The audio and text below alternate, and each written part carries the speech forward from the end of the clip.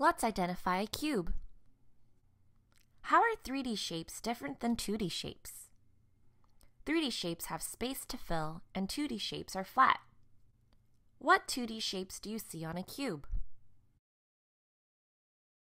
They look like squares. Each of these 2D shapes on a cube are faces.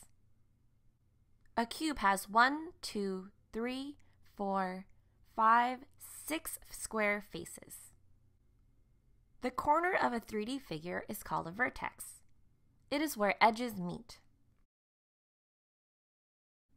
A cube has 1, 2, 3, 4, 5, 6, 7, 8 vertices.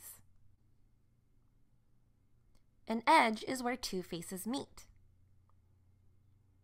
A cube has 1, 2, 3, 4, 5, 6, 7, 8, 9, 10, 11, 12 edges.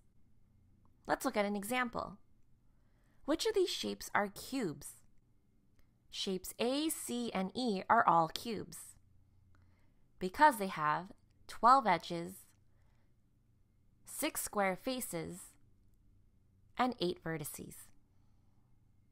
In this lesson, you learned how to identify a cube. Thanks for watching.